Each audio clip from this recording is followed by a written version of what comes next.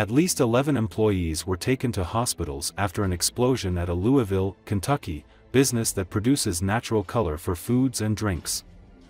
The explosion on Tuesday happened at Givaudan Sense Color. News video footage showed an industrial building with the middle section burned and partially collapsed. The cause of the explosion remains unknown. Louisville Metro Emergency Services had urged people within a mile of the business to shelter in place, but that order was lifted about 2 hours after the explosion. The University of Louisville Hospital treated 7 of the people injured and 2 of them are in critical condition.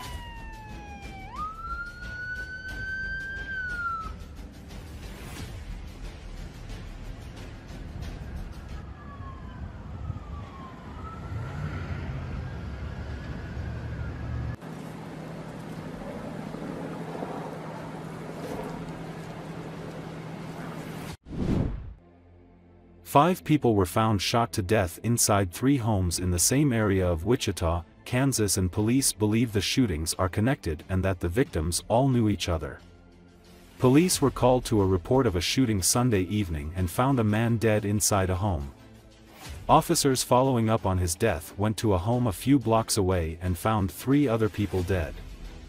Officers canvassing that neighborhood looked into the window of a 3rd home and saw a 5th victim. Wichita Police Chief said one of the people found dead Sunday was the suspected shooter, and added that they believe the investigation will determine that one of those victims was the shooter of all the other victims.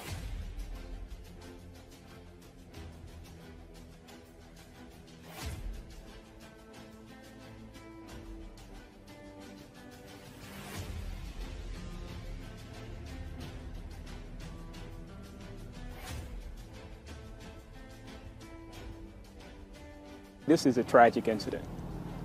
This is a senseless act that, some families right now are dealing with. And, again, we want to show some respect to them because we are still investigating.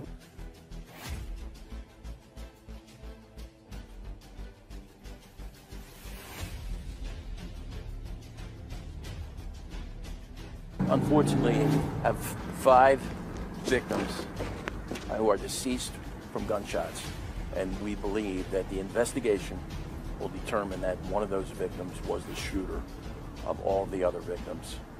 But it's just too early on in the investigation for us to make a statement as to who we believe that is, but we have strong direction. Mexico is facing a second Donald Trump presidency, and few countries can match its experience as a target of Trump's rhetoric. There have been threats to close the border, impose tariffs, and even send U.S. forces to fight Mexican drug cartels if the country doesn't do more to stem the flow of migrants and drugs. That's not to mention what mass deportations of migrants who are in the U.S. illegally could do to remittances, the money sent home by migrants, that have become one of Mexico's main sources of income. But as much as this second round looks like the first round, when Mexico pacified Trump by quietly ceding to his immigration demands, circumstances have changed, and not necessarily for the better. Today, Mexico has in Claudia Sheinbaum a somewhat stern leftist ideologue as president, and Trump is not known for handling such relations well.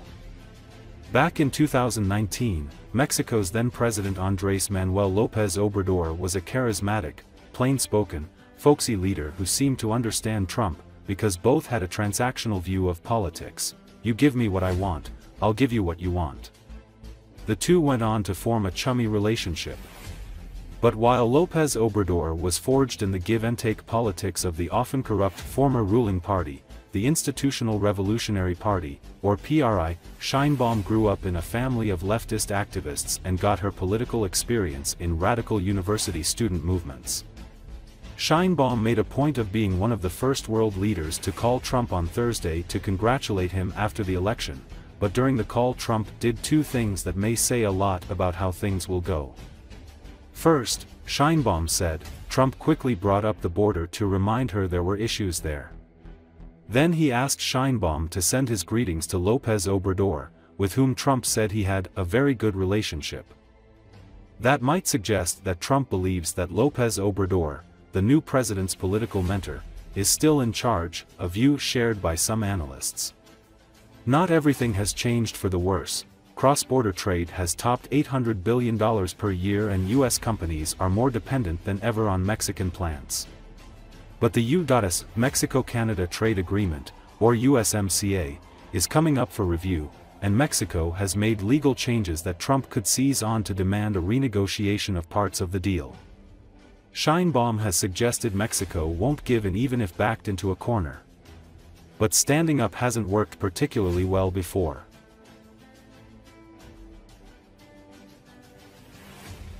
You see it, the criminal invasion, some horrible, deathly people. Mexico has been the victim of Donald Trump's harshest criticism since his first term in office, when he accused Mexicans of bringing drugs and crime across the border. This time around in Trump's second term, China is likely to take some of the heat. But the focus remains firmly on Mexico because of two key issues: stemming the flow of migrants across the border and bringing jobs back to the United States.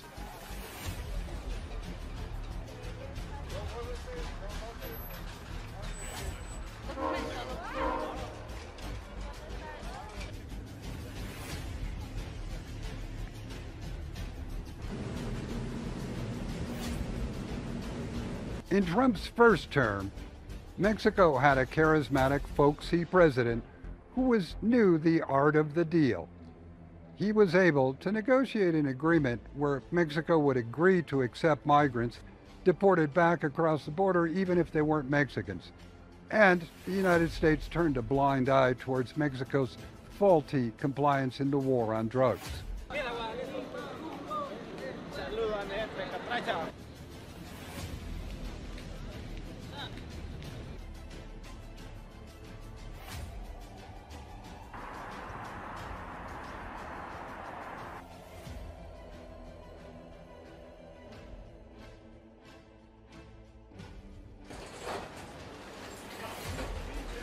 Things have changed this time around. Mexico is now the United States' largest trading partner, with $800 billion in cross-border trade every year. Mexican officials hope that economic interdependence will be enough to stave off the threats of border closures or tariffs. But this time around, Mexico's new president definitely doesn't know the art of the deal. She's a leftist ideologue, and it's not clear how Trump will respond to that.